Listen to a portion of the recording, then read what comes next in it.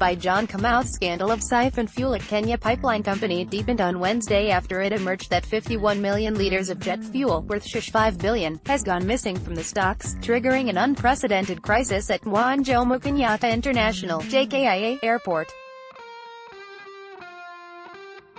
Already, the Kenya Airports Authority has issued a NOTAM, a written notification issued to pilots before a flight, asking them to refuel at other locations until the crisis is over.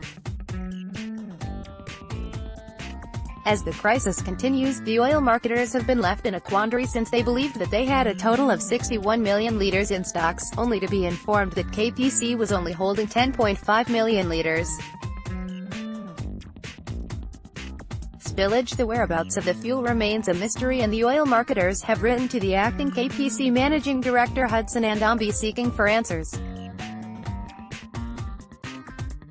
The 51 million liters variants of RDPK jet stocks in the KPC system requires an explanation from KPC, as we have already imported this stock and discharged it into the KPC system, and the same confirmed in your records, the letter signed by all the oil marketers in Kenya said. Previously, the oil marketers had refused to pick the tab over another 11 million liters which KPC had claimed to have either been stolen or lost through spillage. "Why are we being asked to buy more fuel when we had enough stock?" an oil marketer asked.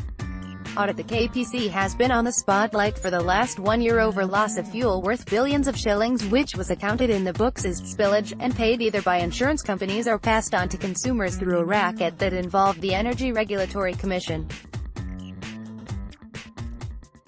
This is precisely why we welcomed the request for a forensic audit, Mr. John Negumi, the chairman of KPC, said. "We have had a historical problem with jet oil losses at the pump station at the airport, and also because of the adulteration. We believe we have cracked the JKIA problem," he said without going into details.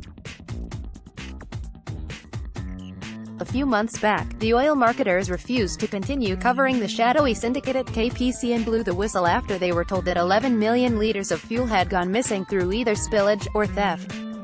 Singh sent home. The KPC had told the oil marketing companies that more than 7.2 million liters were lost through spillage and another 4.4 million liters stolen at Koru, near Kisumu. The loss triggered a fallout within the KPC, and the board forced out then Managing Director Joe Singh and senior managers.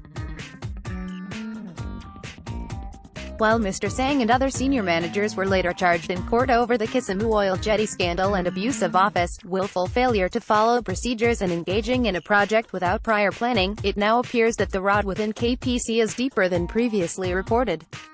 The other 5 managers who were charged are Gloria Rabai-Kifafa, Company Secretary; Vincent Courier Cheriot, General Manager, Supply Chain; Billy Latunya Aseka, General Manager, Infrastructure; Nicholas Gitobu, Procurement Manager; and Samuel Otoyo, General Manager, Finance.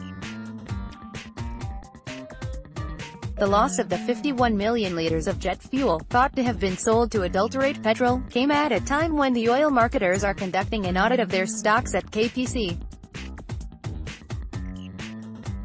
The call for audit followed a fallout between the marketers and Mr. Singh's managers.